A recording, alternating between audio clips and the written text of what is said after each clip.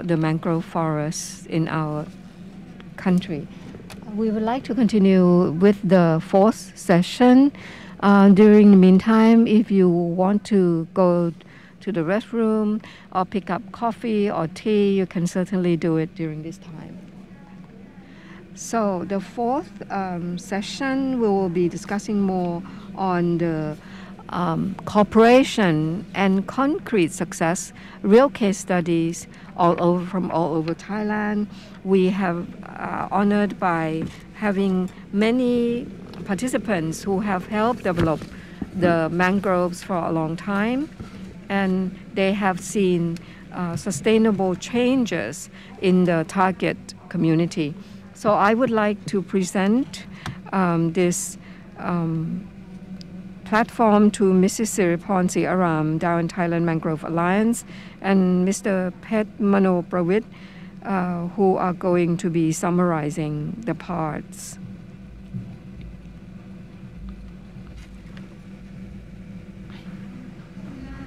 Thank you very much. Thank you everyone for staying here and also online.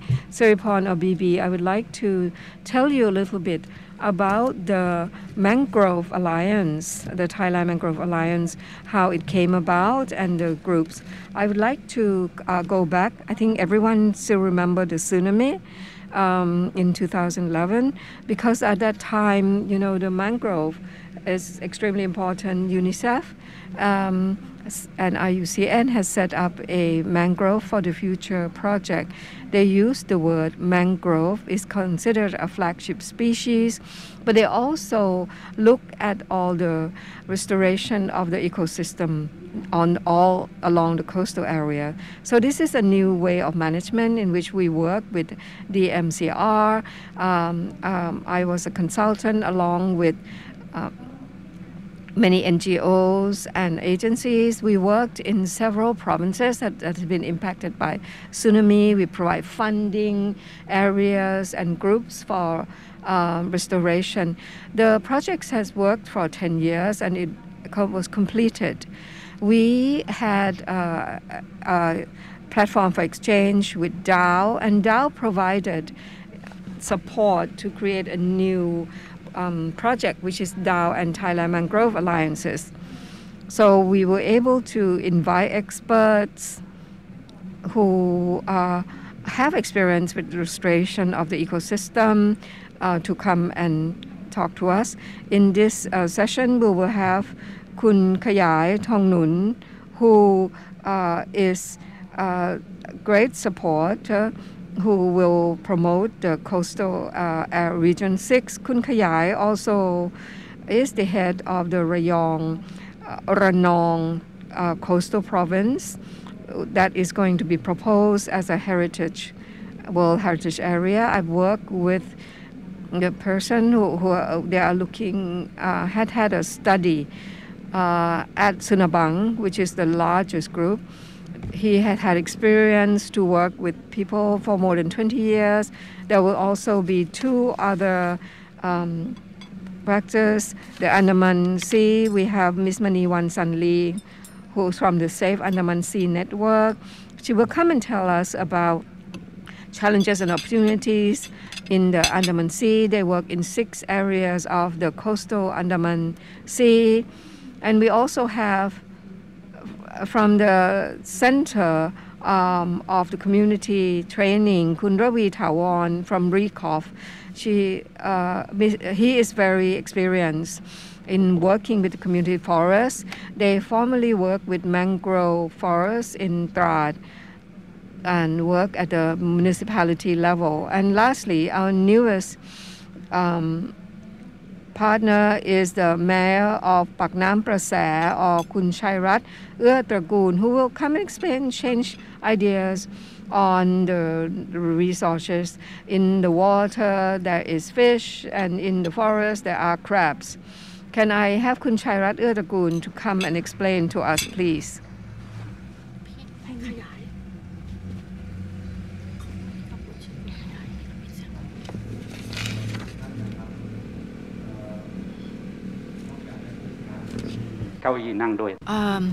I have no chair to sit and also speak later than others. But thank you to the organizer who invite me, because normally when they have a discussion in Bangkok, the local HC would not be aware of it. But the work we do in the area is the same that we discuss in Bangkok, and there's a number of things that can go together at the same time. ผมอยู่ที่ระนองมาประมาณ20 ปีทำเรื่องปลูกป่าชายเลนมานานนะครับ We walked about the ecosystem and the mangrove forest for a long time before we actually come down to the community. So the 20 years, I think we have left many footprints behind, and a few things that I could tell you about. What I would like to present is the mangrove replanting forest. Is a friendship project between Thai and Japan. And then I will finish the coastal Ranong area. ข้อมูลระนองนิดหนึ่ง I would like to give the information about Ranong. We have 109,000 populations and about 3,000 square kilometers. We have the 137 coastal area kilometers and 62 islands, and we have the 53 percentage of the forest area, and we have healthy mangrove forest about 171,000. Right. Before we continue, I would like to show you the history of the land use of the mangrove forest uses since the olden day, 100 years ago, until the year 2022. Starting from the mining, the mangrove forest has been used. The Siamese tin syndicate has received the concessions, and then the boat for the mining would go through the mangrove forest, and it disappeared. The mangrove forest disappeared, and then later on there's the concessions for the charcoal, and then in the year 1982 we got the research center for the mangrove forest, and then in the year 2000 there's a shrimp farm, and it leave all those abandoned, degraded mangrove forests, and the way they conducting aquacultures are not appropriate, and they leave those abandoned shrimp ponds that used to be mangrove forests. Is the age for utilizations. And the year 1997, UNESCO announced that the mangrove area in Ranong is a conserved area for the biodiversity of the world. And then the end of the concessions of the shrimp farming, we start the restorations. Our work starts in the year 2000 until nowadays. And the Ranong mangrove forest has been brought as a world heritage again. So during the journey, there's a lot of story going on about land usage and about the restorations effort. The one that we be talking about would be from the year 2002 to 2022, which is a restoration period. Previously, the Department of Forestry also attempt to that, but they got about 50 rai or 100 rai per year. It's not fast enough. So after restoring, it's been encroached again. So in the year 2002, there's a discussions about climate change, global warming. At that time, it's about global warming only, not climate change. So we combined together about the necessity to restore the mangrove forest, to raise awareness of the people, to really pay attention, to really do reforestation, to mitigate the global warming. So the design turned into the Ranong centers together with the OISCA foundations who work on environment. They raise awareness for the children, they do reforestations, and OISCA, the mother organization, is in Japan and connected also with a volunteer organization in Japan. And we believe that to leave the forest with just one stakeholder is not good enough, as leave it with the community. So we want those community to be the one who grow the forest as well. So the way to regenerate forests, starting from the survey of the area and the community coming together to have the volunteers and also we have the Japanese visitors, and we educate them about environments, about the community, about mangrove forests. We do planting together. We get the volunteers to live, to work, and stay with the communities. And afterward, we have the homestay and group discussions. So from the degraded forest becoming healthy forest, we want to focus on the quality. And since the year 2002 until now, we organize already the 90s or more than 100 activities for this in Ranong. We plant about 9,000 rai in all the plots, and all the plots have a healthy, strong tree. We have organizations who coming together. There's a lot of them. There's about 22, Tokyo Marine, IBM. We have Dunlop Japan. We have this volunteer Love Greens group. And one of the interesting methods we use is the group, the Love Green group. Love Greens is a volunteer who come together to do fundraising. They do fundraising with this method. Kun Nobuhiko Matsunaka is the best bowler in Hawk team in the Fukuoka. Is in the league. That is one of the top. And Matsunaka is also in the national team. And they made agreement that if Matsunaka-san can hit one home run, we would like to get a rest about a budget for 1,000 rhizophora. And that year, Matsunaka is really top form. He hit 40 home runs throughout the league season. So we plant 40,000 rhizophora in Ranong area. This is interesting method. I have an idea also to talk to Kun Haaland, Kun Messi, and Kun Ronaldo as well. So maybe have to coordinate through the other partners. So Matsunaka-san come every year as well to look at the trees that is contribute from his home run. He already support 300 rai in Ranong. So this is a very interesting strategies and gimmick. So in conclusion, the forests that we grow in Ranong are the forests that already been degraded by the concessions. That is number one. That's very hard to grow the trees there because it has weeds and that because the forests have a high density of the trees. But the concession cut the trees out, and then there would be the wild, the trailing lizards and all those weeds going on. So that's why we need to do the land clearing and then add in the tree, plant them.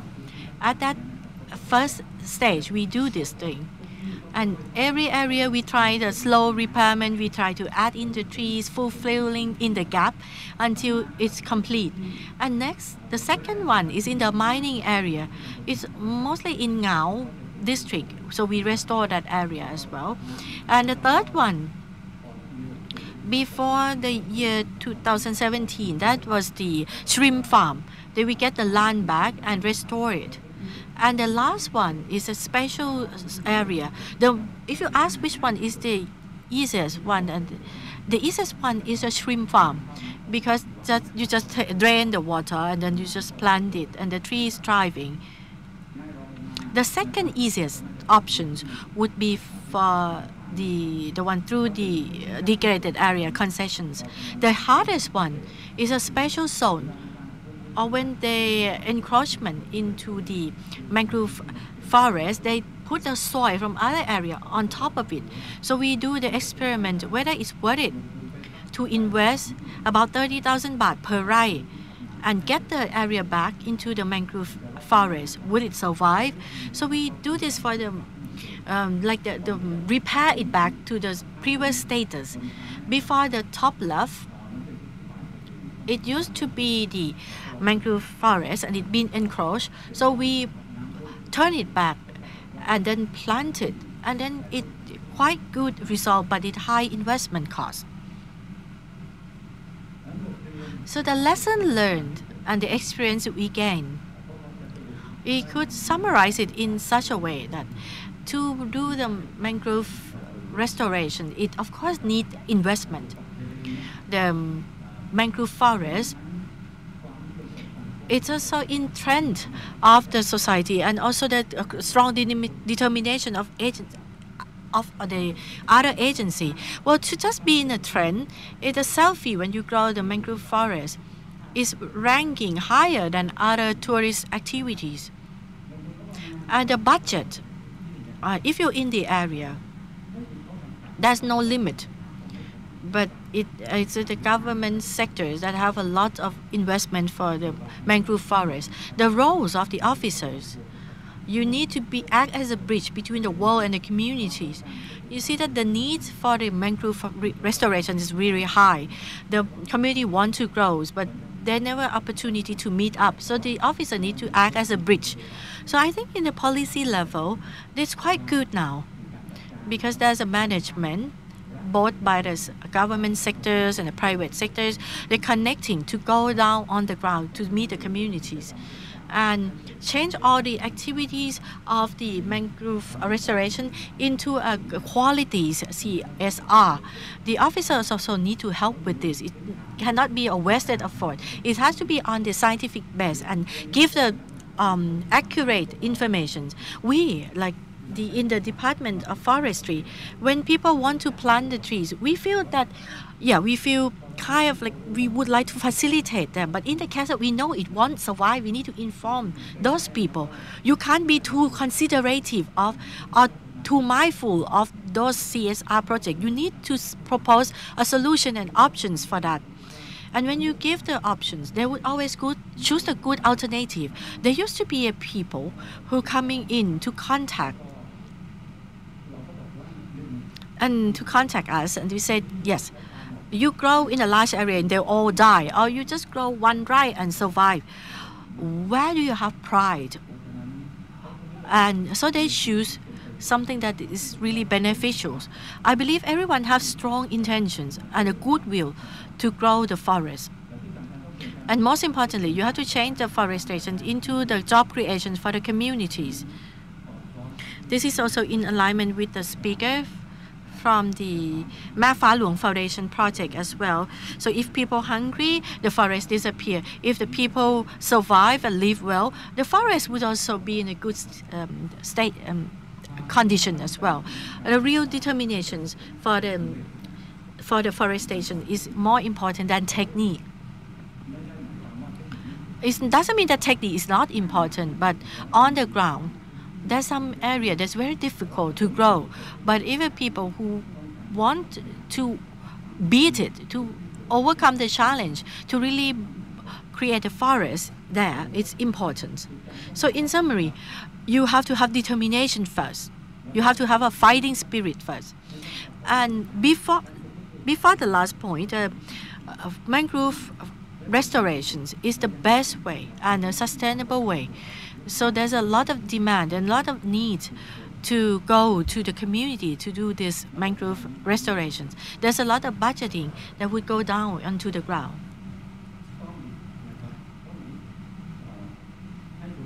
So the community needs to be engaging in this project as well. Personally, whoever can access the tree planting, can plant the forest, they reach happiness. That is my belief. In the children's as well, does have good developments, good progress. The children, when we have the forest project, they would continue planting and they look happy while doing so. In the community as well, they work happily with joy. But I would like to say that the government sectors who doing the forestation, they just plant 2 trees and they leave, just like this for 20 years already. And last but not least, the forestation is like a bridge to bring people together, to become good friends, to be a good companions. So to plant trees, you get more than forest. This is the truth. So Ranong project are now all healthy, complete. There's no the very limited areas that is still left that we need to work on. But so we think about how do we get the people to really benefit from this project.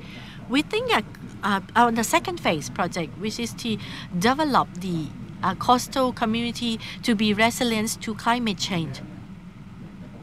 What I would like to say is that the content of this project is a maintenance of mangrove forests and community development. But what we need to do in this is that we need to do it in this manner to be able to assess grant, because it would be in alignment with the trends this day. I would like to review my face if you don't mind. I've been speaking with mask on for too long.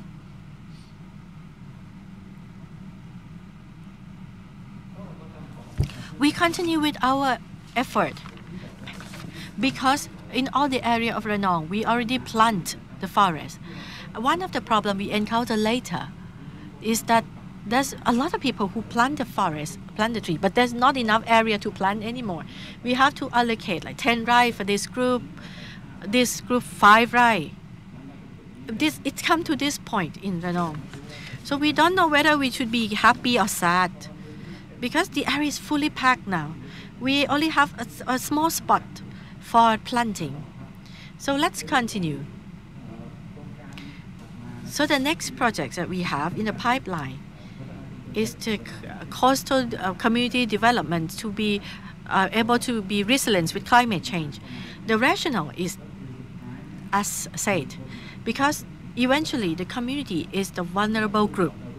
Director Darun said that Thailand ranked number 9 for the country that would be impacted the most in the world. And that number 9, which area have the highest risk? Of course, the coastal community. So we need to help them. We need to assist them. For the National Master Plan for Climate Change, or NAP, we have 3 main measures. One is mitigations. The community doesn't really have much impact there, but the main one for the coastal community is adaptations to the change, because the impact are already there at Lao Island. Lao Islands are famous about the krill pest. The krill pest, but one household would catch about 3 to 4 tons. So it's a revenue generation. But the whole village now, they only catch krill for 2 tons only. So they per year. So they really need to adapt. The home as well need to be lifted up before it's next to the beach, and also it need to be lifted on steel and removed from the beach area. So the threat is imminent. So when we want to work, I believe that the easiest way is going back to the King message and also sufficient economy. It has to be reasonable, and you need to have the immunities. For example, explode from inside, solve from the small spot, use a nature-based solutions and participations. So you need to use knowledge first, starting from small and scale it up. Use the area-based and work in a participatory approach. And we have the experience from the Thai-Japanese forestation project. We see that the community is a leader. It really make an impact, because when we want to work on CSR, we often put the focus on those who come to plant it more than the community. It's just like a blessing in disguise from outsider, but you need to reprioritize it. Actually, the community has to be the leaders. The roles need to be allocated accordingly. So those who come into the community are assistant, those who would be the wind beneath the wings, and we all get the benefit together. So if the village get the benefit, the sub-district also get benefit, the city, the country, and the world in the sequence. So I think this is very important, starting from the communities. So for the CSR, and the idea for the adaptation to climate change in the community level, we see the impact of the climate change or erratic climate scenario. It make the community being adversely impacted. So the principle is that they need to be aware and to have the knowledge to be able to manage the impact, and also to have sustainable job a livelihood. So the activity under the projects, we have a number of activity in the area about PR, raising awareness, career development, job creation. The area that's in the 4 เกาะคนทีเกาะเหลาเกาะสินไหท่าฉางท่าต้นสน area. Lao Island is a small one. At the Ranong estuary, it's about just 3 minutes boat ride, and the King Rama V already visited in the olden day. Lao Island just have 12 rai for the communities. The whole area is 1,700 rai. Sin Hai Island is about 300 households, 1,700 people. That is a target area, target interventions. I would go quickly.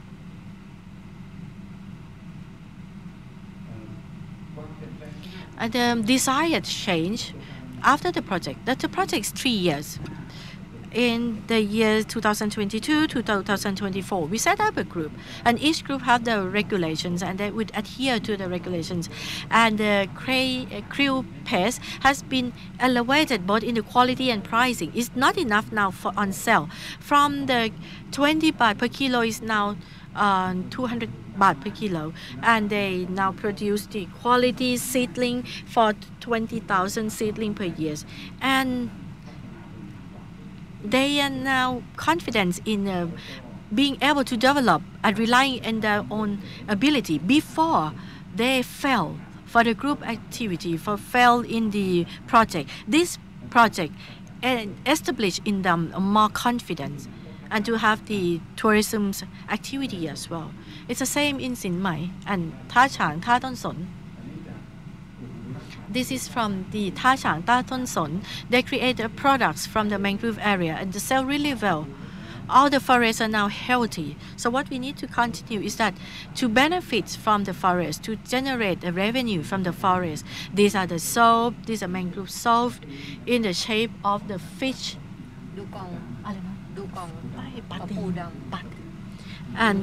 And also they also generate the revenue from the black crab and make the soap in the shape of black crab. And we have the mapping of the communities. And if I may use a bit of time, the experience of working at Sin Hai Island, what we encounter, this is just one example. I believe that in other communities about similar experiences. There's activity project with a budget to work in the area. There's so much, both from the government, private, and NGO, but none of them talking together. They each do it in siloed. I'm not sure whether I could talk about the problem here on this forum. I can, right? Okay. Our main gap is that there's no preparations for the community. They just put the money for developmental purpose, but they don't teach about the management. So this is what we all encounter. We see failure and the unsuccess outcome. It's just like you waste money, you throw money away. And the important thing is that it's changed the behavior of the people. Before, the people are very honest, have good integrities, but now they see just a short-term benefit, value money more than other things, and just waiting for the grant and assistance from outsider. And government sectors also complain that very difficult to work with this community. I don't argue that, but yeah, this is what happened. And also lack of community cooperations, and also the leaders are lacking confidence and they're scared of the group management. And it's just like each of us would live in silo and just bear with whatever is going on. So what we are doing here is that we want to create a deep understanding, to focus on and to develop the capacity is lies with the people, not from the outside, to see the importance of the three pillars, economics, socials, and environment has to go together, and set up more activity as a group team or teamwork. And also the activity has to focusing on livelihood first. And then we act as a mentor for the community and then coordinate with other agencies. These are all the limitations from the government sectors about budgeting system, manpower. Therefore, our project, the one that we want to build the capacity of the community at the coastal area, a blue economy, etc. When we translate it into the community, we have to focusing on the job creation, conservations, and also to management. That is all that we need. The proposal for development. I believe that the major gap is that the budget is limited. Well, no, sorry, the budget is a lot, but we need to really prepare the community so that to believe that they could move forward, and the private sector should fulfill in this gap as well, and to reduce the gap between the policy and implementations.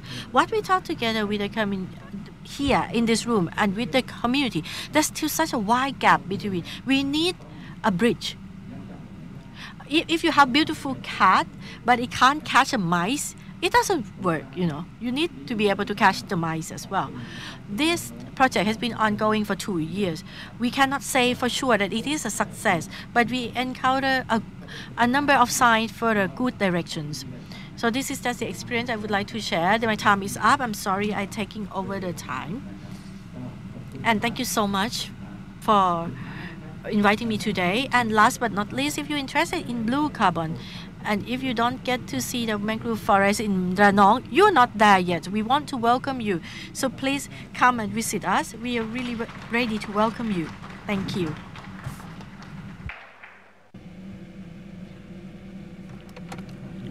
Thank you very much, Kun Khayai. This is experience from real application. Kun Khayai has mentioned several success factors: the selection of the site, appropriate selection, participation of the community. And another point that everyone who's working on site should know is the continuity with persistence. I think the second project is a good point. How come there is growth until there is no more room to more replanting?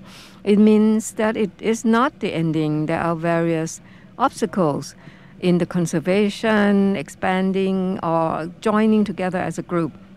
I think the experience that Kun Khayai has shared with us is extremely important for looking at blue carbon and how we should emphasize the importance of the community, public participation from the beginning, as well as mentorship in providing knowledge and continued support. So these are valuable experience. And I think when talking about blue carbon, Ranong is actually very rich in terms of seagrass, and it can be a protected area. Thank you very much. Next, may I invite the Mayor of Pak Nam Prasar, Mr. Chairat Eotrakoon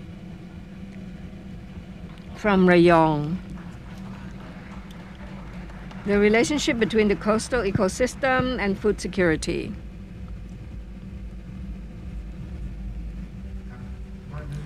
Right, first of all, I have to say hello to everyone and all the participants who are here. I am Chairat Eotrakoon, the Mayor of Pak Nam Prasar, Sub-District, Rayong. I think Dow has asked me to talk about 6 points. I've prepared quite a lot, but I have to, if I do not cover everything, I have to say sorry. I'm from the outside of Bangkok, so I will try my best. The stories of the richness of the resources of the mangrove ecosystem, I have to say that formerly when I was quite young, in searching, for food in the water surrounding my house, it is so easy. When I come back from school, I just jump in the water near my house, and there are crabs everywhere. They will walk on both sides, left and right. You just take a net to the left, and then you stomp on the right. They will run into the net. They will run is so rich. At present, around 2000,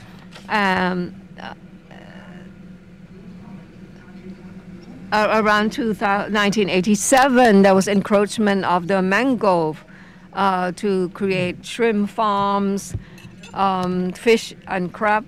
So a lot of the mangrove forests were destroyed. I was a mayor in 2003. I went to study the Kunkraben project of King Rama IX. Kun Ek sitting here, he was an expert and he went with me. So we saw the richness of the Kunkraben area. It's a very well managed area. So I thought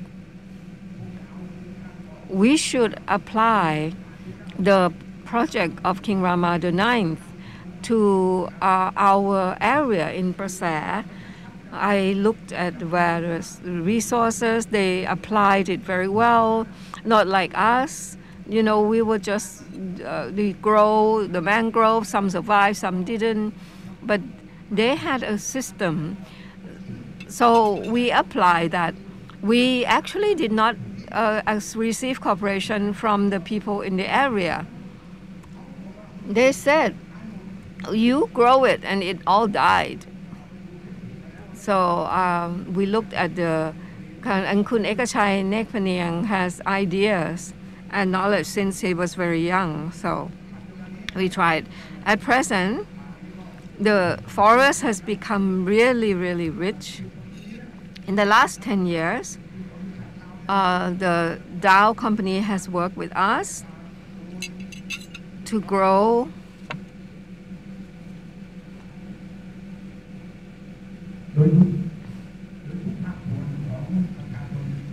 has worked with every part, whether it is the areas and with the students in the schools. We worked they work in Pak Nam Prasair and they come and do study visit. Why? What happened? Because 100% of the trees that we planted mostly survived. Only about 10% was lost because we went in to look after them. I look after it, Kun Ekachai look after it, and all of the various members of the council also look after it. Formerly, they said, no, don't grow it, it died, but in the last 3 years, I grew about 10 rai. The tourist comes in. The trees are about the waist height. It's so beautiful. And they said, oh, it's so really nice. And they came and visit. They came on tours. They joined us, the various tours and trips. And thank you, Dow company, who has worked with us for 10 years now.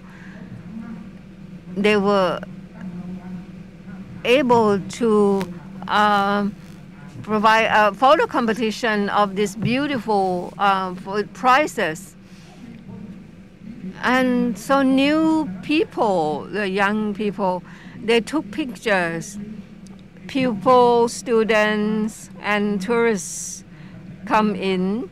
That provides Prasair with a lot of income. At present, they don't complain anymore about growing the mangrove, and they don't cut any mangroves because everyone looks after it well. They gain revenue from the shrimp, from the fish, from the crab. They were able to get food. And another point is that there were many tourists who came in to visit in the boats that go through the canal. And the housewives would sit in the three-wheelers and go around the area. So the public sector does not have to look after the forest because the community knows that they will get income from the tourists, and they will are able to gather the crabs in the area. I don't have much knowledge. I followed the speeches of the Her Majesty the Queen of King Rama IX, because she said that the king is the water and I'm going to be the forest. So I just followed what Her Majesty has mentioned when I was the mayor. And then I worked for His Majesty. Now we are able to grow 600 right, 400,000 trees are complete. We would like to thank Dow again for your support, and Allah has created a natural environment for learning and for knowledge. So people would go to the Natural Heritage Center of Prasar, and Pak Nam Prasar has become very well known as a tourist area. Thank you very much again. We also know that you have large canals. We want, everyone is working in agriculture, we are farmers. If the area is rich, all the various sea life would come in. Another point which I have never known before is the carbon. The tourists, once they go there, they walk outside and inside. Once you start walking in the forest, it's cool and the air is fresh and natural. So the tourist knows immediately that Prasar is a center for tourism. It has beautiful air. That's all. That's what I want to tell you.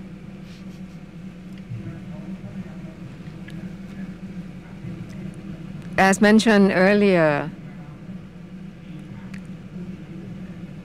in 1987, several encouragement was to build the shrimp farms. This has damaged the ecosystem and the areas. I am the mayor.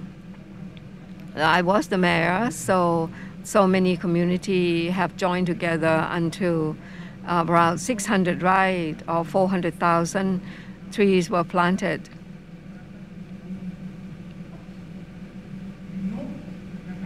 There were many species of birds that have migrated from Siberia,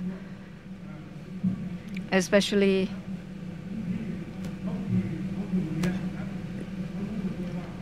these birds are linked together. On the 11th year, on the 11th month, the water would rise and the crab would come up and the birds would fly in and eat the crabs. So if we take the boat in, they would scatter. It's really beautiful.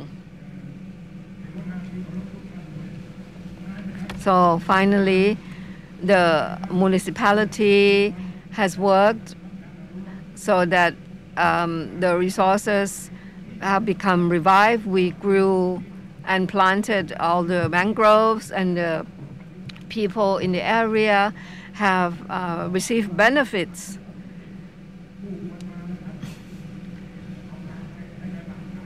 And then they would, use the net, they would take the tourists to go around to look at the ecosystem. And after the women would sell the fish. They would take the tourists on these tricycles to look at the viewpoints. So we instill awareness on all those, everyone as well, for the conservation and the restoration of these forests.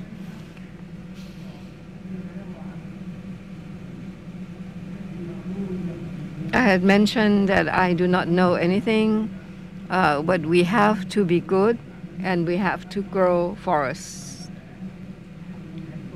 We want Prasad to be full of trees, to be without pollution, and it is to be a sustainable tourist city.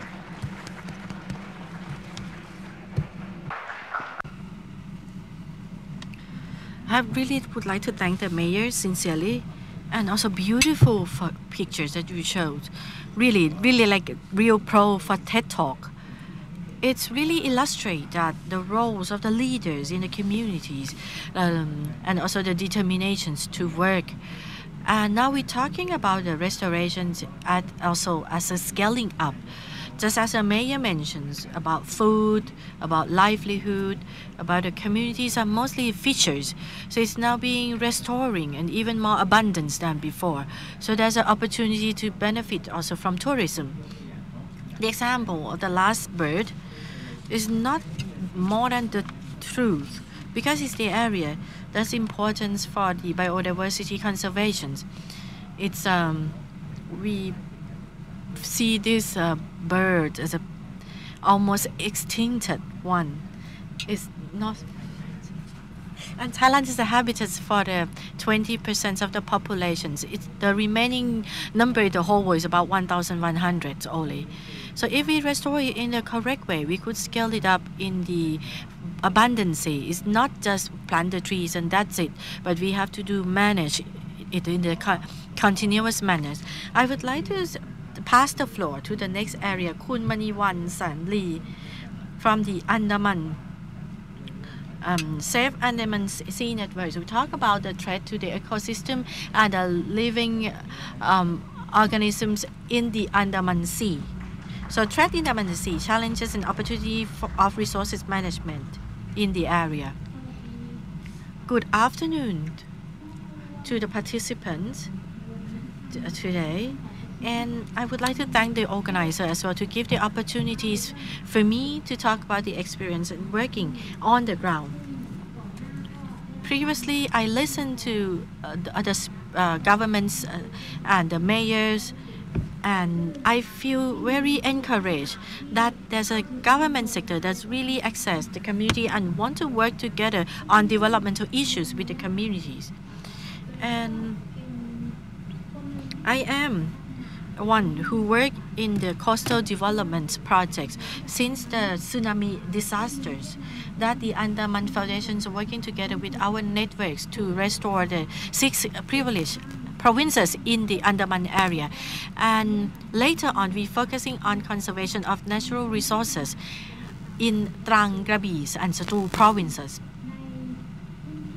In the coastal area of Andaman Sea, we all understand that it has a very healthy ecosystem throughout the 6 provinces beaches. We have the mangrove forest, we have seagrass, we have beautiful coral reef, and it sustains the people in the area.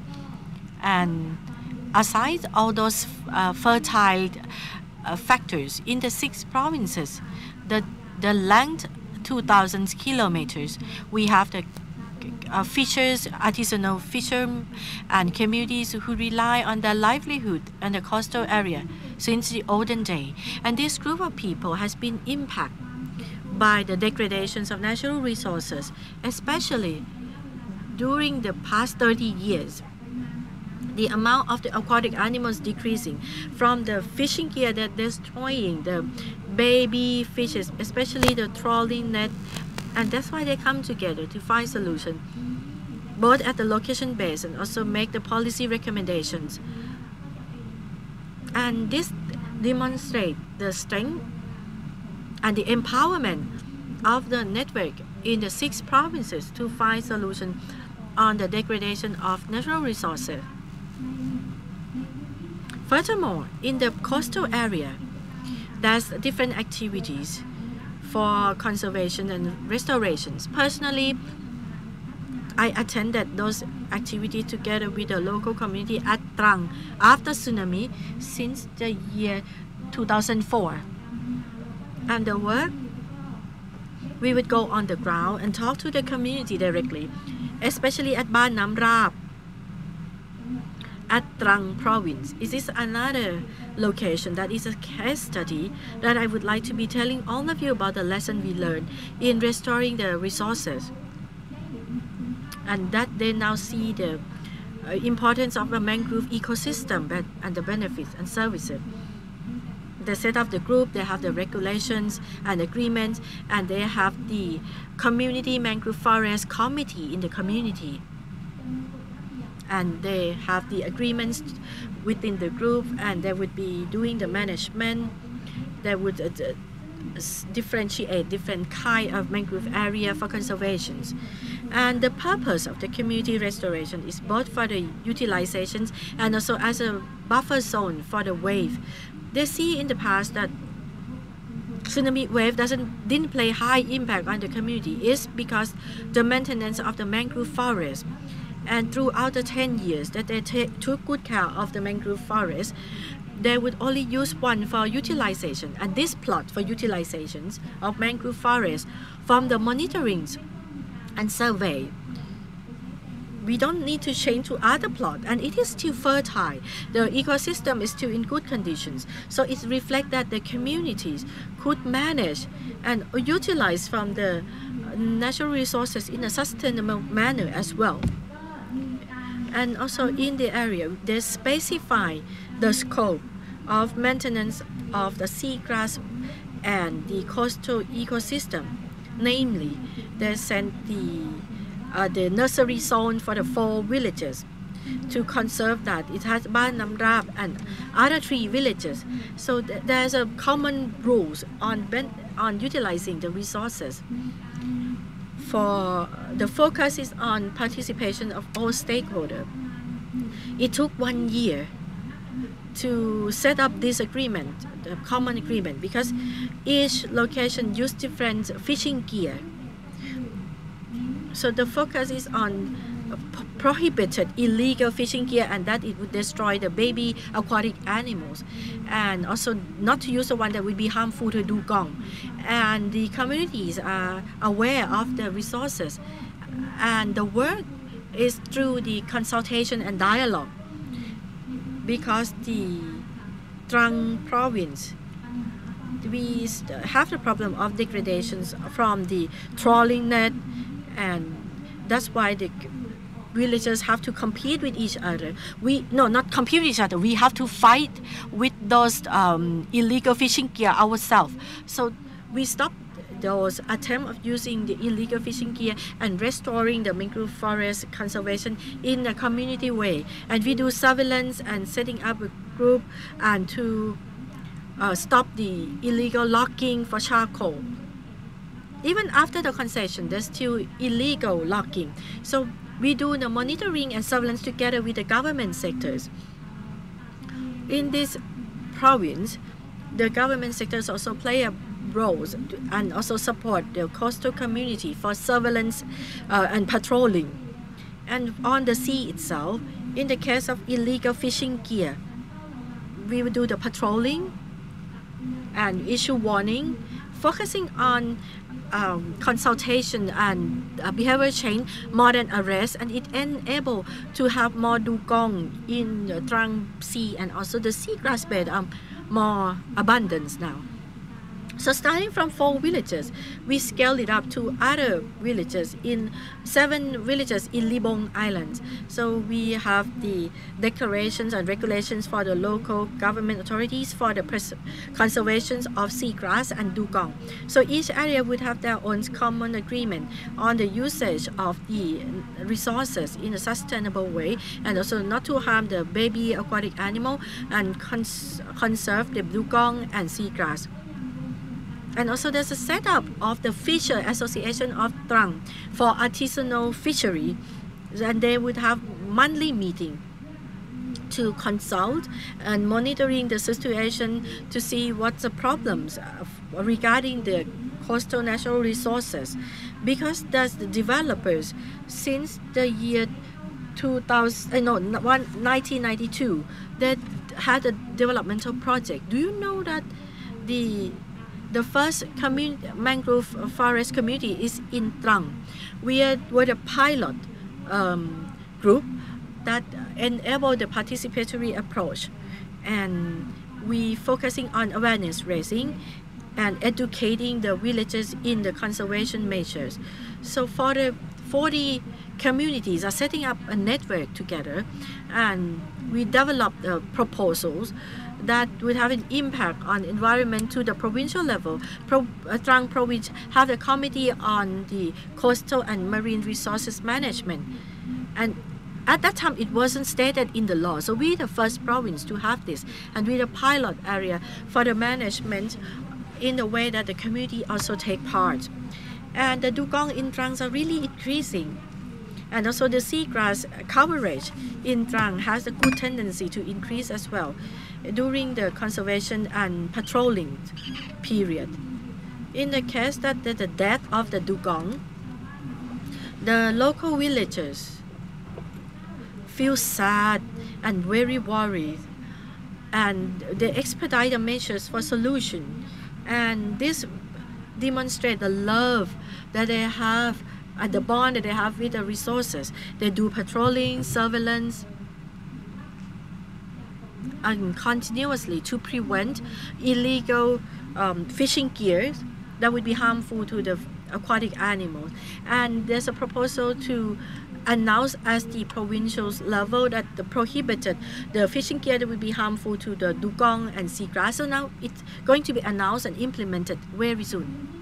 And the area for seagrass in Trang would be for the breeding ground for the baby aquatic animals, that the artisanal fishery can take place also. For the ecosystem services are very valuable. It's for the carbon sequestration, the food sources, tourism, and the area for Ban Nam Rap.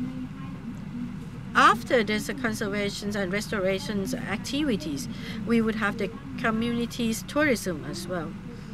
Before COVID-19, we have tourism coming into Nam Rap area, and there's a floating trip and hiking, and we receive more than 10,000 tourism and generate the income for the communities about 3 to 5 million baht per year.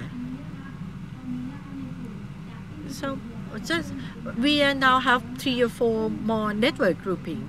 So if you want to support, if you want to have ecotourism, Ban Nam Rap is also a great choice for you. Delicious crab, because it's from the front yard. They have the blue crab bank. They have the learning centers for the youth and tourism to learn in the area. It's a job creation and distributing income for the local communities. So as for the threat in the area, the most important thing is stemming from both the human activities and from the natural disasters. The first thing is climate change.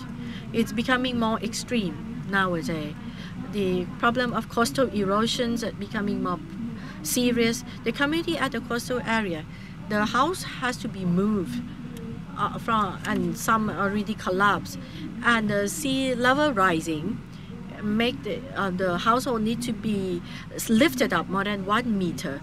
This is what we see. And the fisher as well, the artisanal fishers that have small fishing boat to go out at sea is quite a struggle, because they can't expect what the wave would be like, not like in the past. Everything is erratic and getting more extreme and serious. And another problem is the marine wasted. It's becoming very serious. In the year 2018, the plastic waste in the marine is number 6 in the countries. And from the research, the microplastic. Now we found microplastic in the fish, in the animal that we eat, especially mackerel at the coastal area. We found contaminated microplastic in the mackerels. So we do the campaigning together with the communities and other agencies to extract this waste from the sea. And we worked together with IUCN last year to manage the marine litters at the Libong Island. And it enables the community to become more aware and reduce the amount of plastic used, and also to extract the marine litters back to the sea, back on land. So we can bring back the marine litters more than 10 tons last year. But the most important thing is that the community become very aware when they collect the waste and bring it back, even though it's not very high in value. But I think that if they don't do that, the waste would be in the sea still, and in turn it would be harmful to our own health and also destroy those rare aquatic animals.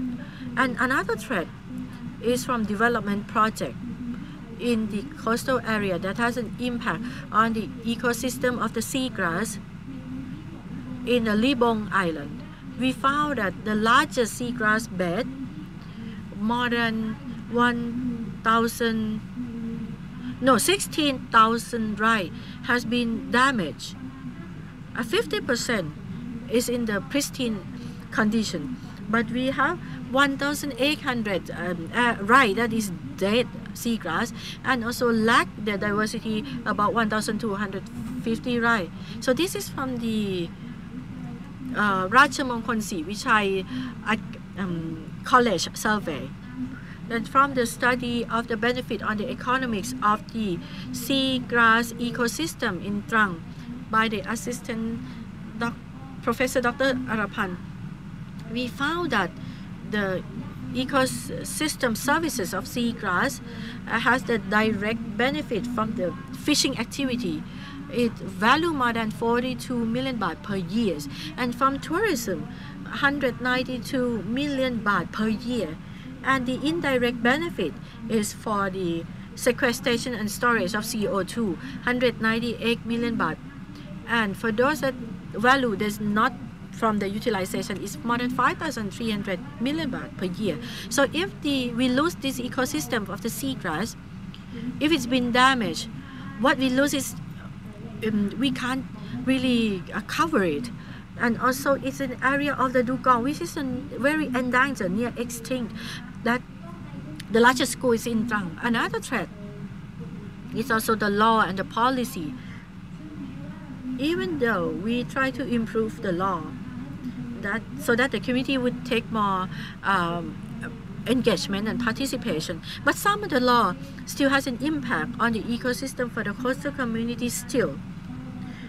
For the build on the buildings that would be encroaching into the waterway, etc., and it impacts the indigenous people.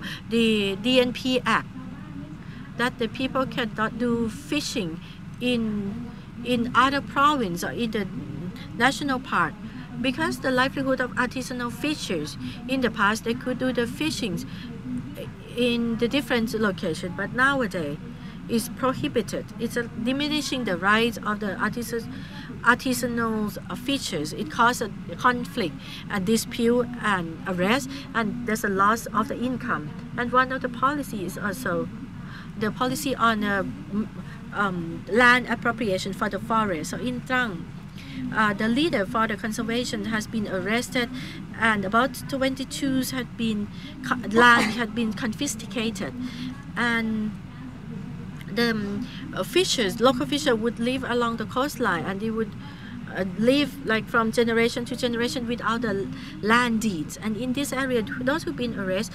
the land under the possessions are small as well. So for our discussion in the past, we request the government agency to please consider the NCPO policy to consider they are the indigent people, so that it would be fair treatment for them, and also to release a leader to come back and work on conservation measures. And a number of people are disappointed, but however, they believe that the resources belong to all of us, and they still want to work on conservation still. And what we expect is that we would like all the stakeholders, all the agencies involved to come together to take care of the coastal ecosystem, both in mangrove and the seagrass, and to please do the maintenance and surveillance and patrol, so that there will be no activity that would have a negative impact on those ecosystems, because it's so hard to restore. And mostly what we have lost, those resources could not be restored back in the short time. So the policy should focus on the community engagement, local participation, think about the people, that the people could coexist with the resources, and it would enable sustainability and maintain the ecosystem, so that it would be good for everyone, reduce the climate change impact and natural disasters. So everything that would happen would change for the better by our own hands. Thank you very much.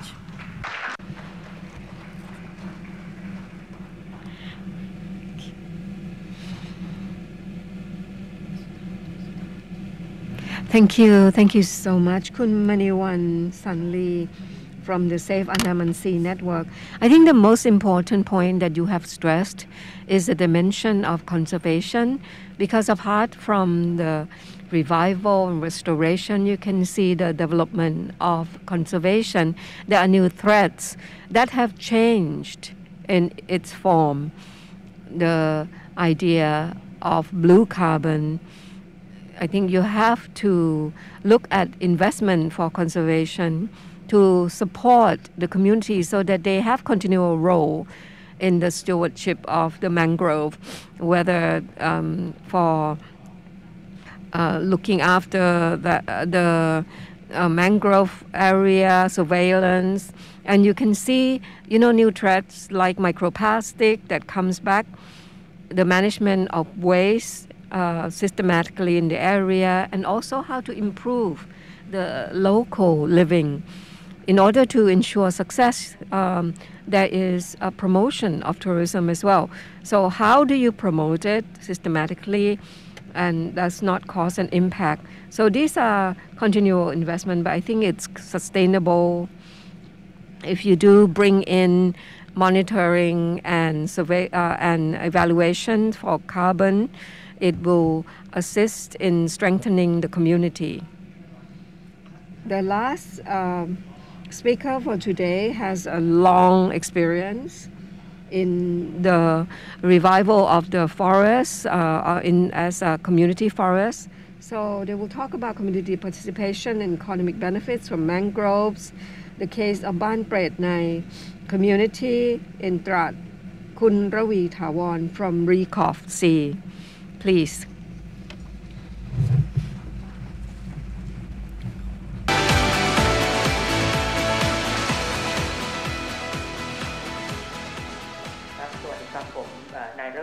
Right, hello, I'm Ravi Thawan.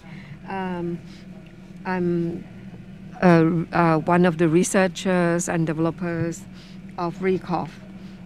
So I would like to thank IUCN, the Department of Marine Coastal Resources, and Dow Company for the exchange.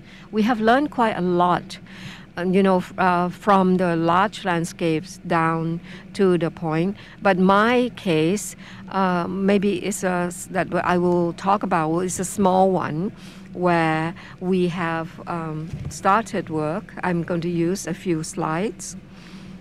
Please, can you turn on the slides? There you go. Right, the area that I will take all of you is Pret Nai, Ban Pret Nai community in Trat. We've worked for there for a long time with the community itself. Right. The issues that I will explain is there are 4 points. The first one, I'm going to tell you the development of the protection and the restoration of the forest. Secondly is how you restore the mangrove forest from the abandoned shrimp farms. We use science, we use participation and benefits, and the fourth are lesson learned and success factors. Ban Pret Nai community is set at Mu 2 Huang Nam Khao sub-district in Trat. It's quite large. It's right in the bay. There's about 10,000 rai with 12 canals. They have restored this area since 1987, and there are quite a number of households who have rubber and oil palm.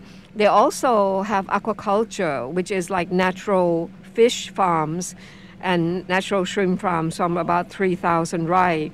And several are working, it's catching the crabs, the mangrove crabs, the fish. Some who do not catch enough, some of them have other vocations. We have 35 years of the protection and revival. The first part is 1983 to 1987. It's a protection area. There was some investors and also the local villagers who actually cooperate with them in cutting down the forest and creating shrimp farms. This affected the people in the community. They all resisted. In the beginning, they set up bunkers to fight with the investors. And around 1986, we had external agencies to come and assist us. Those are the protection days. In the second period, it's 1987 to 1997. It's 10 years of revival. They didn't plan anything, but they are protecting the area so that the nature would recover itself. The third phase is 1998 to 2004. RECOF actually came in to assist them by growing the community forest. It is under the funding of Toyota Foundation and other partners. We would sincerely thank all of the foundation, the Toyota Foundation and other partners who have assisted us. We set up the team in 1998, and we use, this concept of powering farm revival. It's a management of the fisheries in the area. The idea is that to stop catching the things that are worth 100, and you wait until you can catch those that can give you income of millions. So, we have made an agreement during the breeding period and the areas that we close off in certain areas where we change the shrimp films, the shrimp farms near Canal 7 and 8, and we regrow the forest in that zone to mitigate the problems from encroachment. We made an agreement with nearby neighborhoods to protect the area from erosion. During 2000 to 2002, we do black crab bank and also a fish bank. This strategy of not catching 100 but waiting for the million to come, these are the areas in which we use in all the areas. You know, some species come back, like the crab and also the razor clams. So they come back. Once we started protection, they were so proud in having such biodiversity. The stork comes back, and the red stork, as well as some of the ducks, they come back. And they are looking, we are looking at the species level. These are the revival of and restoration. This is when we were funded by Toyota. The governor came in to help.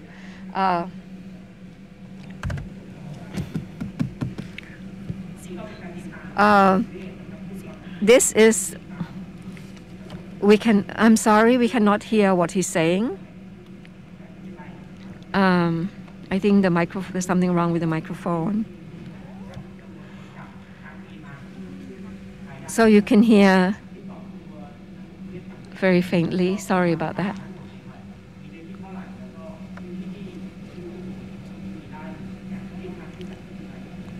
Okay, it's back. Okay, we monitor the erosion of the surface of the sea. We now know that there is more violent, and we need to take care of that. As mentioned, we revive both the area and the ecosystem, and we also look at each of the species, and you can see the economic revenue. This is an incentive for the revenue that it actually will feed people. From 1997 onwards, then you get a lot of income. Now, where does the income come from? The crab collectors are landless. 70% of them do not have any land. There are small groups. You can see that the amount of revenue actually spreads out. These numbers show that the forest, the protection of forests, assists in the livelihood of these people. The crab collectors are still working. They became forest watchers. When they catch the crab and when they saw threats, they will come and talk to the community forest people. That has actually helped us a lot. We also work with IUCN in 2011 to 2013. We used the area to expand the protection for erosion, and we expand through a network of 6 sub-districts. We set up a learning center. We bring in lesson learned, and then we taught them to 6 sub-districts. The villagers started doing their own, research on new knowledge.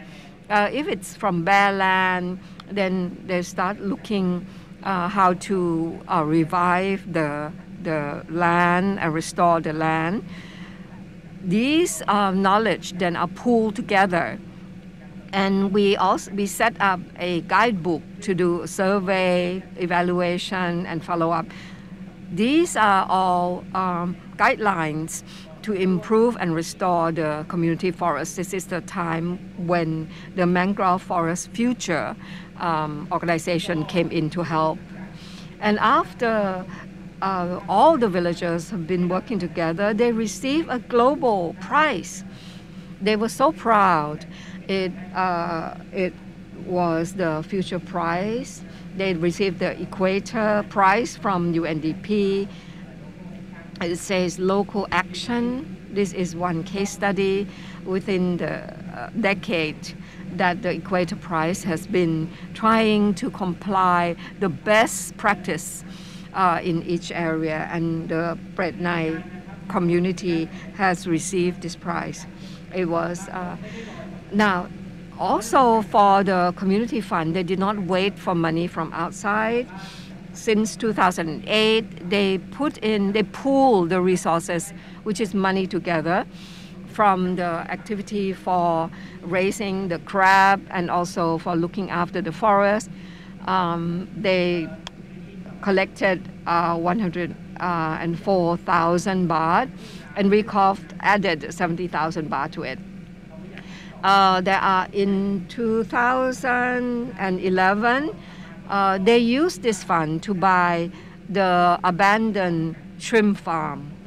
They paid 180,000 baht and used that as an additional area to grow mangrove forests.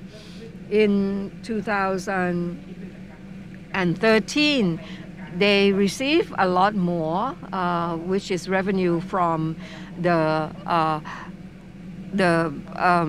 farming in the area, and 340,467 baht. And the funds is set up in order to look after the mangrove forest. Some of the people became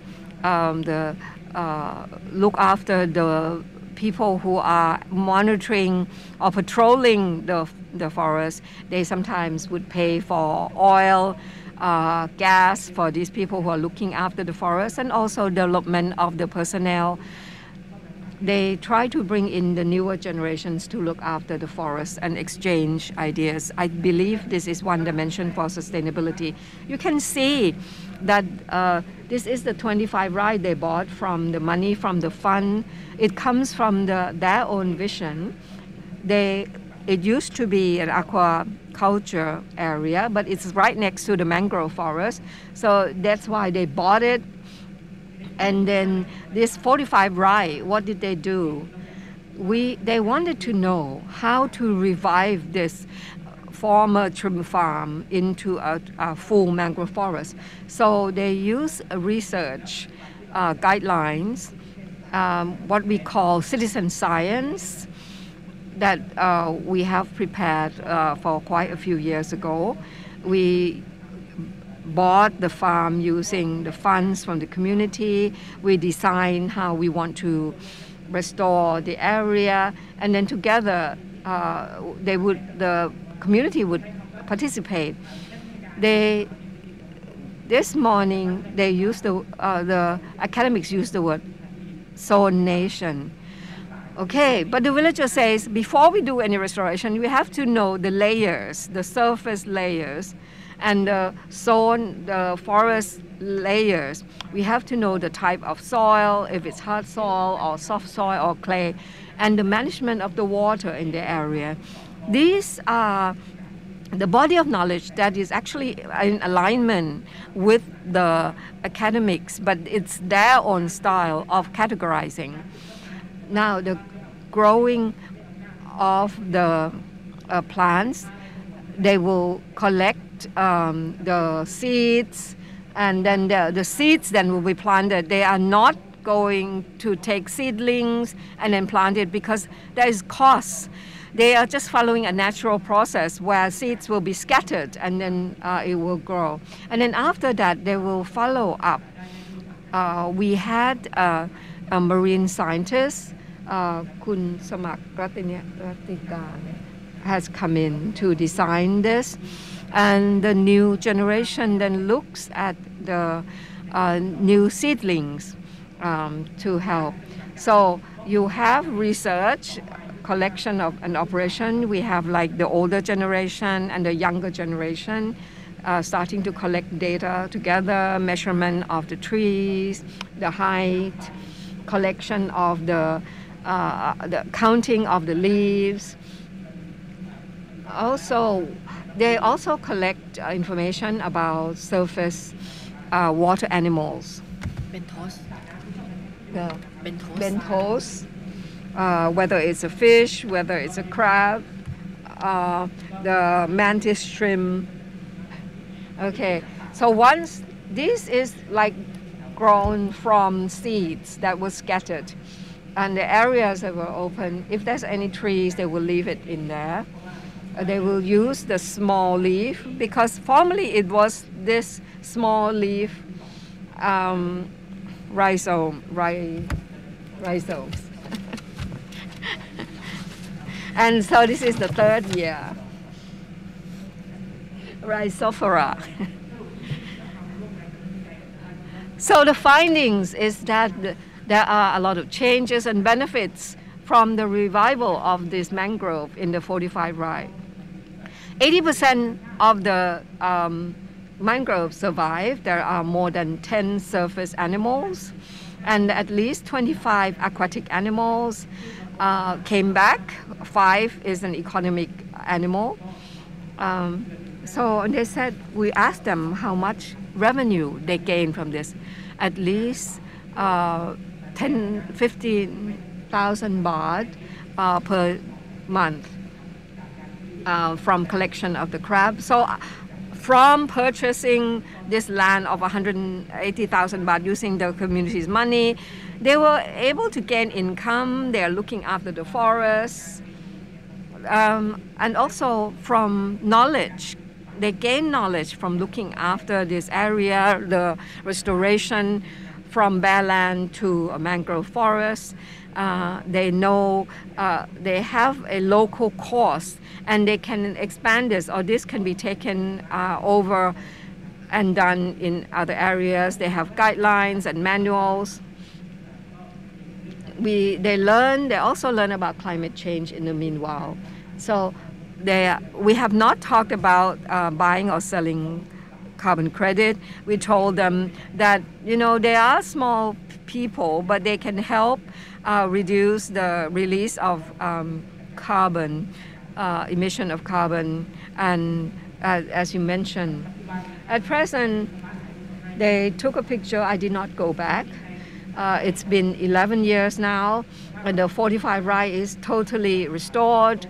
The height is about 7 to 10 meters high, and for the bamboo is about 35 to 55 centimeters. This is some absolute bare land. At present, it's an area for the collection of aquatic animals, for those who do not have land, or those who are traditional fishers. In summary, the local community, from the 35 years of restorative practice, they have 11 years of experience of reviving of the shrimp farm into mangrove forest. And these have become the main source of income for the villagers. It also became a center for study visits, ecotourism, which also increased the amount of revenue of the villagers. It is a nursery for small animals, for the baby animals that are bred in the area.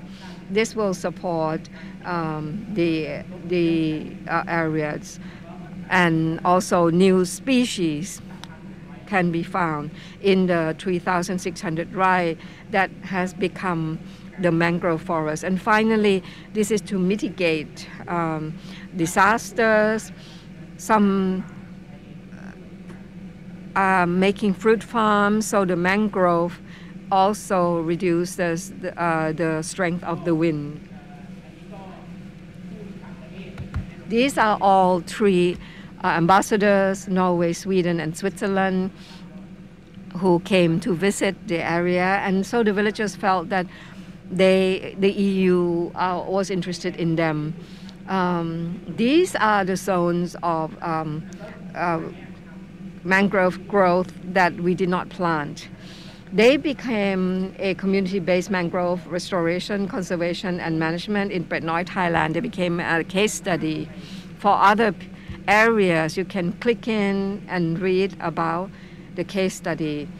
And so it is an international, it has become, it has fallen into international limelight. The important lessons learned is that you have to use a landscape approach. You look at the area when there's full water and the water receding right up to the mangrove. There are zonations in the mangrove, the one at the front of the sea. They look at the total. They did not have to separate into zones, but when you restore the forest, it's not just focusing on the carbon, they're looking at the biodiversity as well. This is the direct benefits. This is from the aquatic animals that come in and live. Those who benefit from the forest, the poor people, then they have a decision in participation, how they use only scientific knowledge and local knowledge. Say the proposal of stop catching 100 and waiting for the million is actually comes from a villager. It is a very simple cause and effect and also incentive for the people to come and join.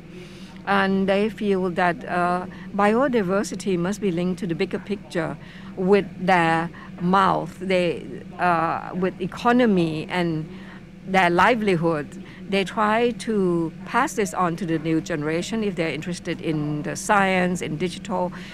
Still, everything has to link back to feeding. However, finally, they have to require support from outside and promoting the area, especially knowledge from the university, as also as the local wisdom from the scholars. I think I would like to end my presentation here.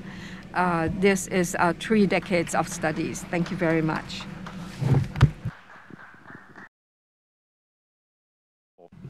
Thank you so much to Kun Mac, and really extensive experience. You summarize everything. I don't need to do so any longer. So the summaries of the lesson learned. This is a really interesting case studies because we're now talking about the potentials of the blue carbons. But when we look back, we see that there's an excellent example of the success story on the community management and also for Pret Nai. You overcome it from using the funding of the communities to buy the land that's been encroached and then to restore it back. I would like to invite all the 4 speakers up to the stage, please.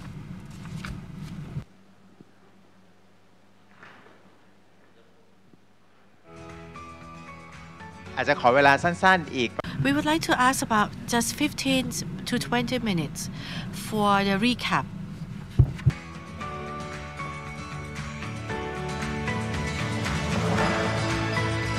เลยนะครับนายกด้วยครับ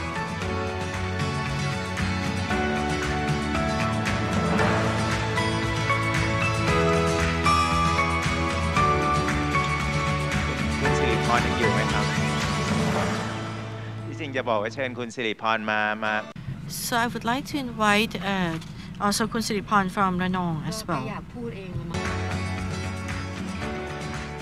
ต้องบอกว่าเป็น I have to say that this is the inspirational story because the examples are from the 4 speakers is really for the management on the ground for the blue carbon, both for the mangrove forest, seagrass, and the example of natural resources management that is successful and learning from the degradations failure in the first from the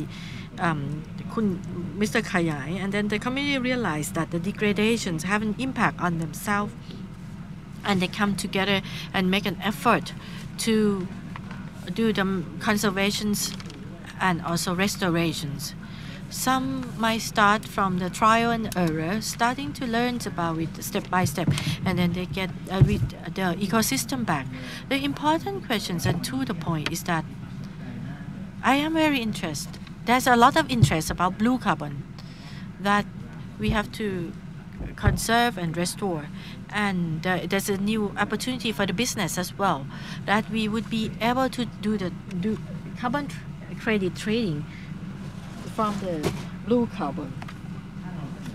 So if we're able to propose from the one who have the direct experience for the protections, conservations of the blue carbons for the 20 to 30 years, what would you like to propose as an approach or the directions for the private sectors that are really keen to support your blue carbons work? So the mayors, do you have any suggestions? Or what would you like to see as a support from the private sector? Is there any specific thing you would like to request? Thank you so much to the moderators. For the reforestation, I'm not thinking about carbon at all. I'm just doing it by relying that I am the native there. When I was young, I realized that if the forest is healthy, we will get a lot of fish sources and then aquatic animals. So I grow the forest. We grow the forest for the community to harvest. After the forest become mature, we would receive the benefit of the aquatic animals to feed us, to feed the community. And afterward, if there's a surplus, we sell. So there's a Dow company that ignited me on tourism and the local community as well. Gain the benefits from the forest management, and Dow company also fill in the gap to do the photography competitions, and that people would just flock to the area and support also the learning centers. Therefore, people come and learn about the ecosystem of the mangrove forest at Pak Nam Prasat with us, and it generates revenue for our local community. Just as I said earlier, when the husband do the fishing and then come back, the wife sell the surplus fishes, and the tourism on the boat would have a look at the tourism site. And after, the housewife would use a three-wheeler to carry the tourists, and they earn money as well. Now, Prasat people do not need to ride the motorcycle for multiple kilometers to work in the factory. They can work and earn their income in the hometown. There's really additional income. I really want to sincerely thank Dow company. If Dow want to do carbon credit or anything, I would talk to them. I have no knowledge about this, but what I know is that mangrove forest and rhizophora and the ecosystem as a whole, it's excellent. It provides excellent services, especially the monsoon season. If it's raining, the nutrient from land is flowing down with the creek, and then when it encounters the root of the mangrove forest, it stays there.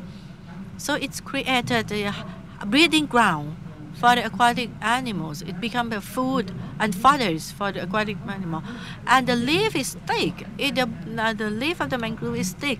It would release the oxygen for us to breathe, like 9 tons per year. This is just what I learned. It's like a by benefits, like a side benefit.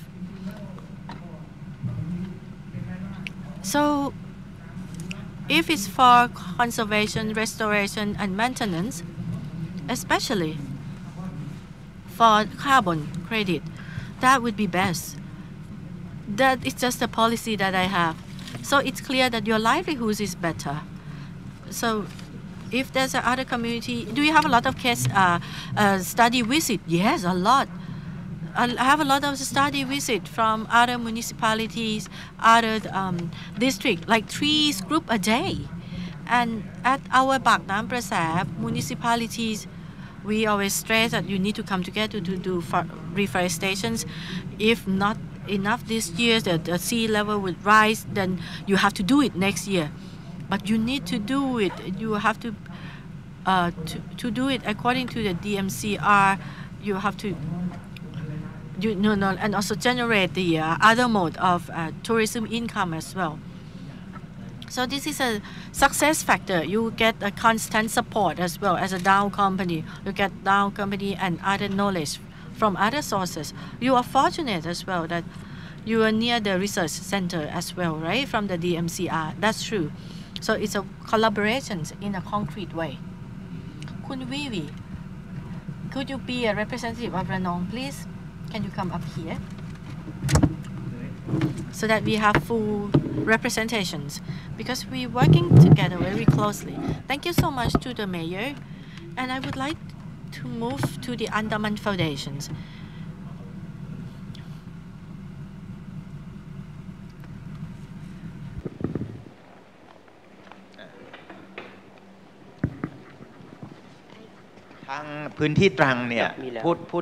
So for Trang province, if we talk about blue carbon, especially seagrass, that's a main focus now. Trang, we have to say that it's a hotspot of the hotspot.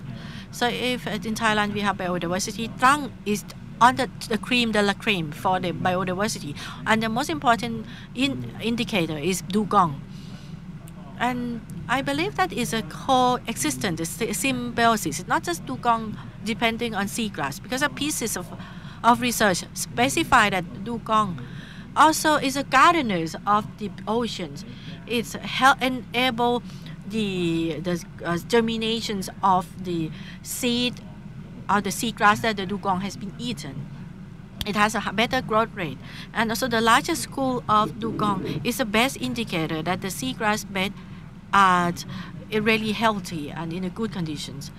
And there's now the speaker already told us on the innovation on conservation effort and the research on participations and action research at Trang must be one of the first one since Yat Phon Foundation that led the community to do the research in the seagrass bed to see the living organism, and they see that it is a supermarket of the sea, and now it's a protected area.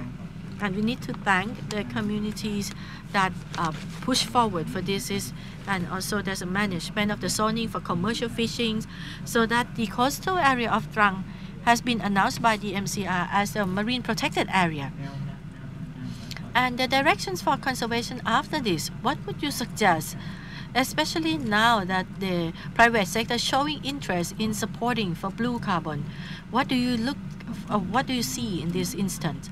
So for Trang, for the climate change, in the area we work together with the community for quite a while.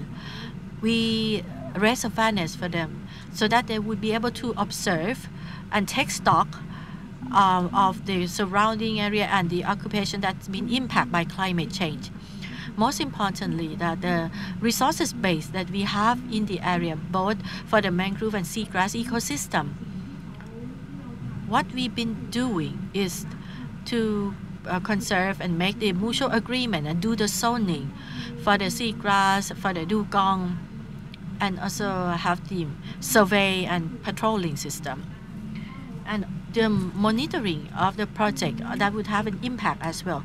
These are extremely important because it would be damaging to the seagrass. Because of fishing gear, the people are already taking care of that for the trawler net. And nowadays, we are limited the scope for the fishing. And we discuss with the commercial fishing and make an understanding. And for the dugong, the focus is that they will have to live together, and if there's a dugong, there would be seagrass, and then they would have a job, they would have food, and they need to coexist together. Cannot be an enemy, and the dugong need to be increased, and the fishing gear that would be harmful to the dugong becoming less, but then there would need to be monitored because it still exists. So everything would be possible. And now that we would have a private sectors paying attention to blue carbon, this is something new that the community are still not understanding about it. So important point that we would like everyone to be aware of is that to get the community to be involved. And what we are doing now and doing with the community right at the moment is for conservation. It could continue, and if we get support from other sources, in which way, it needs to be something that we have to deliberate together, find direction together. And now the threat still exists. It's always a new threats coming into play. So we always have to keep our eyes on, for example, the water transport that have to transport different minerals, and there's a pier that need to be dredged. And the area for the dredging, now we have the committees to oversee it. So if there's a next attempt, we have to do the survey and the impact study so that it would not be impacting the ecosystem. Because when there's a damage, to restore it to the pristine condition is very difficult. It might never be possible, especially for dugong. If there's no habitat, no food, it migrates somewhere else and they might die. I believe that everything is at the ready. We are ready to make it into abundancy again. So we need to find a way to maintain what we have now and increase it. maybe increase the size to do it. And for mangrove forest, we have the community management from the mangrove forest, and we do it mangrove for the futures in the number of area. And we are successful at a certain level. The community have the rules together, but when the law change, the enforcement of different officers are also not the same. And we have the Community Forest Act. I would like to encourage the agency involved to support the people who's working in this field to be able to manage it. Just like at Ban Nam Rap, they have community forest management, but later on, the officers stick up a announcement that it is a reserve area, and we would like to receive more support and more involvement. I believe that the people on the ground, they are part of the ecosystem as well. You can't separate them from the ecosystem. You can't just separate natural resource and the people. And also the manpower from the government sectors are limited. So to do the activity or restorations effort, it's better to have the main support from the community participation. Definitely. It is an area that has conservation and management all the time. So actually, for blue carbon should not be limited to restoration, because a lot of the resources requires good governance and management in order to preserve the area and protect it from change all the time. So in order to, if you put the focus on conservation, looking after the governance, that is equally as important. New research as well, because it can, the protected zone in the sea, apart from looking at biodiversity, they also are looking at the connections where the life cycle are for the aquatic animals. Whether they live in the mangroves, the coral area. Actually, these are adjacent areas where the aquatic animals travel. So you have to look at it as an overall system, and you have to look at it as a management. I would like to add a little bit more. We have some academics who come in and help the university nearby. So this, we might raise the awareness as well as the level of activity to be more systematic, so that the people in the community would understand about blue carbon and understanding more about the ecosystem. I think we can see a direction in providing academic support, because there are several agencies and universities supporting Trang, because Trang is now a protected area, more than 800,000 rai involved. So only the officers cannot look after that. Let's move on to recall. You have actually summarized all your lesson learned, which is really interesting. Using even the local wisdom to communicate and make it easier to understand. Stop buying hundreds, but waiting to catch a million. Something that is not scholarly, but it's something that you can understand very simply, right? You wait until they have fish, the fish is grown. Or even the little ideas about how you collect. You must not catch the fish that has eggs in them, and how. Now, what do you see? About blue carbon and the various companies that come in to work with the community. Is it possible for the companies? Yes, we set up a stage for discussion between the villagers and the companies actually the villagers feel that they don't have a body of knowledge that is systematic.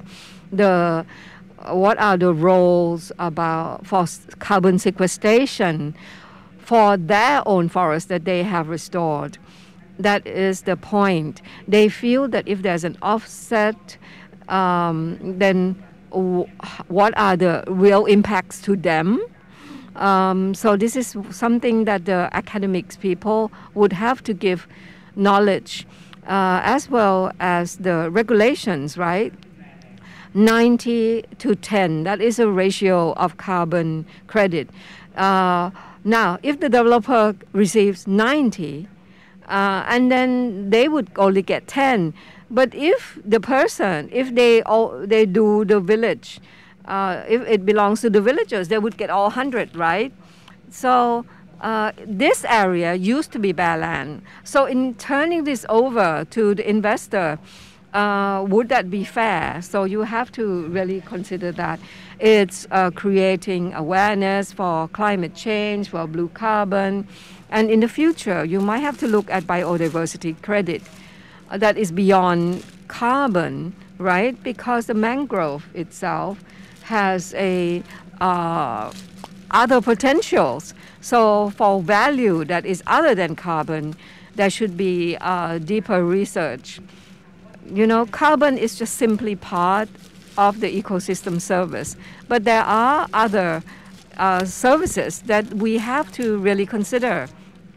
If the private sector feels that, okay, carbon then responds to your marketing needs or your company needs, but you know the adaptation of the people and adaptation of the aqua animal is part of the biodiversity. So I think if you add value to this, it will be very good. And you need to bring in the new generation because there are technology, right? The new generation knows the technology. And maybe if you bring them in, then they can exchange, they can disseminate knowledge or communicate it much easier for the people so that everyone knows that they are protecting the forest, they are protecting the carbon, and make the people in society understand more, and the society then would support them more. This is something that you can raise the level of awareness and support and participation. Actually, the examples of the community buying the land and then reviving it themselves, you know, it is very clear. This is the part of the extension of the management of land with the main objective for conservation for biodiversity. This can certainly respond the ODCM, right? The areas where it is fully managed. And it will also be in line with the national policy, right? Where there must be around 30% of national protected area. Couldn't we, you know, something that I'm able to summarize from all four cases is the mentorship. You can see in Rayong, Kun Khayai, who is actually a civil servant, but he has a vision and he's working with so many people with Mangrove for the Future. The Mangrove for the Future actually provide advice. Prasad has Safe Andaman. They look after each of the community to do action research. How do you see this as a role of the people where there must be support for capacity building for the community? Actually, for mentorship, I talked to Mama. You know, it's like, you know, boxing. You need a mentor. You need a coach.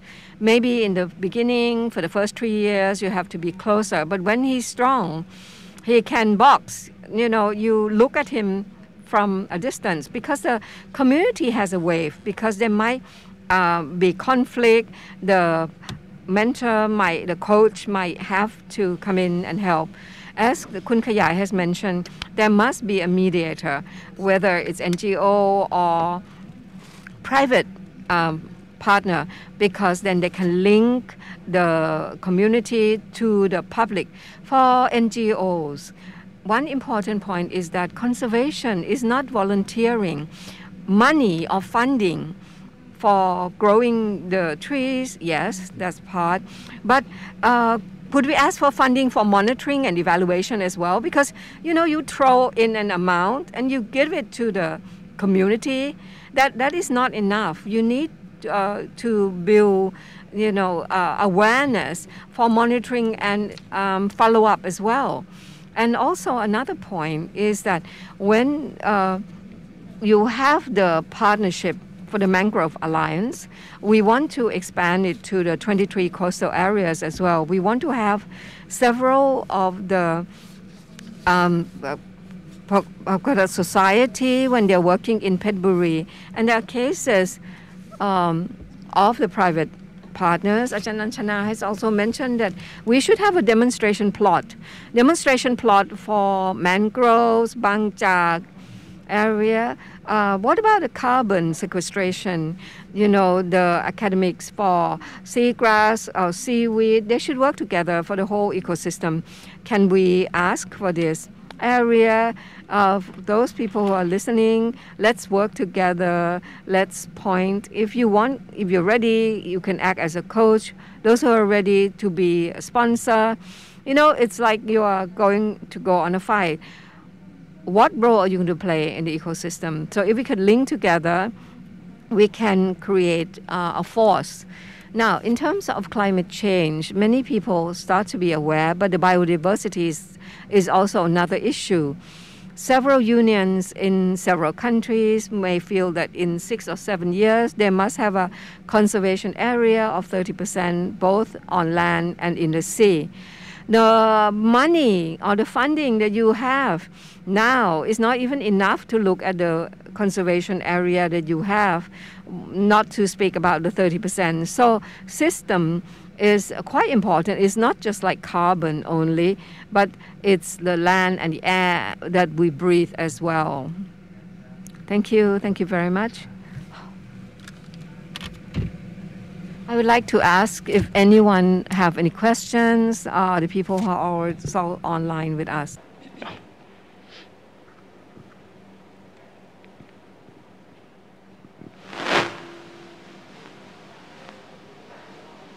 ขออนุญาตนะคะขอบคุณวิทยากร Thank you very much, all the speakers. Since morning today, we've been talking about several issues, and we've been trying to link, from foreign vision to Thai policy, and then coming down to the local area.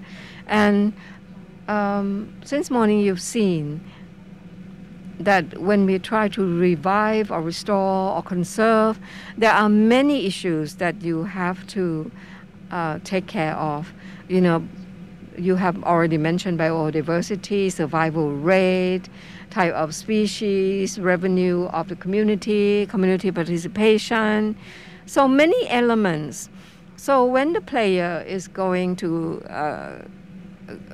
go on the field in every country, how do you link policy to actual implementation so that it comes back into the same way? Say if I undertake it in Andaman, I have one indicator, and I go to the other area and there are 3 or 4 indicators. So I would like to say, when we go to different areas, in trying to aim for the same target, what should we do? Is there anyone who wants to answer? I would like to propose. I think that one thing that would be beneficial would be like policy proposal, because we can see quite a big gap between scientific knowledge and the direction that the private companies are heading. So maybe a policy recommendation to frame the blue carbon as one of the nature-based solution. Kun Anchana has been trying to explain so that we are not misguided. It's not simply just blue carbon. but we should try and look at a way out or solution or nature-based solution. IUCN is in a good position to propose a policy recommendation, but there needs to be a platform in which you would collect all the various points. But this platform has several proposal points, so we might need to discuss this at the recommendation levels. Do you have any answers to Kun Joy's question? Actually, from working with Department of Marine and Coastal Resource, we have to think about policy. Actually, we opened a platform of the forest community that is digital, safe portal. If we can link these portals together and ensure that everyone knows what's happening. Say, Mapa Luang is doing this, Mefa Luang is doing this, because they are doing draft zero carbon.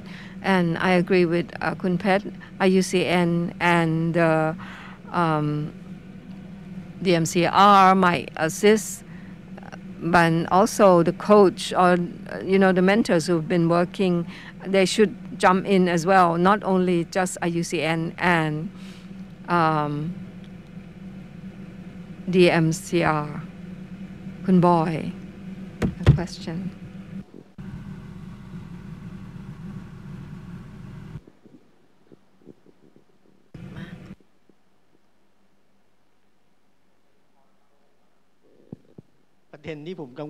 The issue that I'm concerned with is just what you said. When talking with the DMCR, what I'm most worried about is that the government cannot keep up with many different things. It's a thing in silo. And so when we talk about blue carbon, the DMCR, which is focusing on the reforestation. Well, today we talk about biodiversities, about the common agreements and the rules and regulations of the DMCR. It's only talking about forestations. Would a government think about the biodiversity? Yes, just like in ONEP. But a government working in silos, so in separation, each of them think of different projects. So the important point is that you have to add the knowledge from the academic side. Dr. Chanchana talked about academics. A lot of people talk about that. How do we add that in? Don't just believe that the DMCR are the only one who knows best about the marine and the mangrove forest. I've been in the DMCR for a long time. I can say with confidence that the academic have to take part. We have to stimulate the thought. So this is a key message I want to say. We need to act as a stimulator. So I would like to leave it with the Marine Science Association as well as a representative. Okay, Kun Boy, can I leave it with the presidents of the association as well? I believe this is important issues, and a number of speakers are really trying to reiterate. Just as I said, if you ask me to look at this, the ecosystem management hierarchy, we have to see which is the most effective method with the highest possibilities of success and the low investment. So that is the maintenance and conservation. It always been overlooked in the past, and the communities who are working on it need to struggle by themselves for the prevention of protections, but for the restoration, just as the head Khayai said that we lack the space for planting any longer. We don't have any more spot for planting. So we need to talk about fact, put the fact on the table with the support from the academics, informations and technical papers. Blue carbon is a language that could be communicated with the business sector very well. They see the opportunity immediately on the spot. So we have to look back that it's opportunities for the countries as a whole to elevate the management of the conservation system. So we need to rely on the academics paper and the research as well to guide us. But yes, the opportunity is here. It depends on how do we set up the mechanisms for that. We have a lot of experience and lessons at all the forums. We see a lot of local success, and there's a lesson learned. That's the identifications of the success factor, the leaderships, continuities, determinations, participations, and knowledge from the outside, consultancy, mentoring. We always see this. So how do we elevate this, mainstream this together? So the people in the area, they know about the success factors, but they're aware of the obstacle as well. The struggle to mobilize the work in the area still exists. And there's also the limitation on the budgeting, financial support. So this is a challenge that now we have great opportunity to connect with the market in domestically and internationally for the credit, carbon credits, but we need to set our ship on the right directions. Any other exchange? จันอัญชนามีอะไร Professor Anchana, any summaries?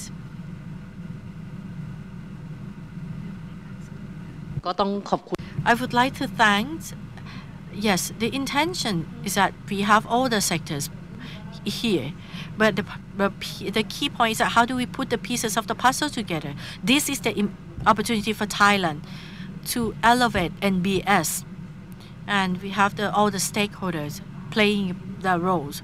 I don't know who I would leave it with, but for me as an academic, I am more than happy to support and also to take up the roles of Thailand to understand about blue carbon. So this is all I would like to say. Thank you. Thank you very much. Any others comment? Yes, please.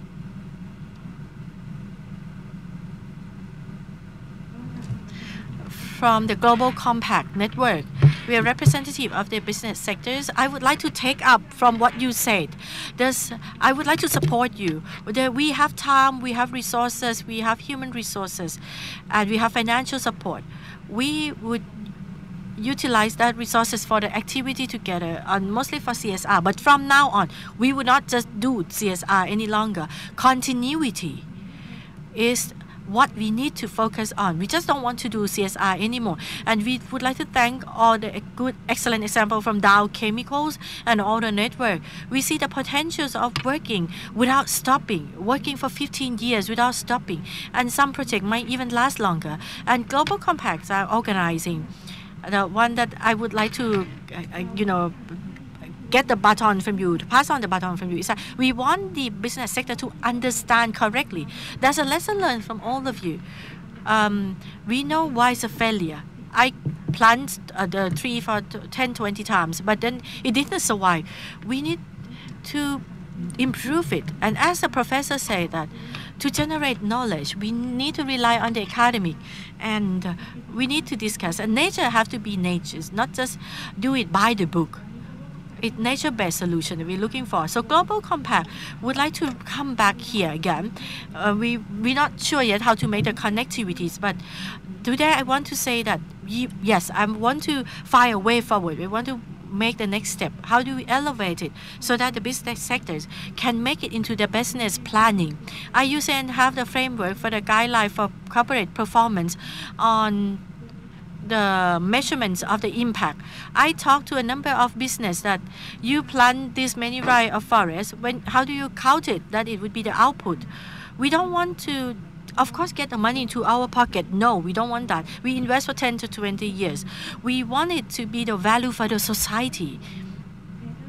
And the nature-based solutions have the way to measure that, and the science-based target that you use as a carbon credit.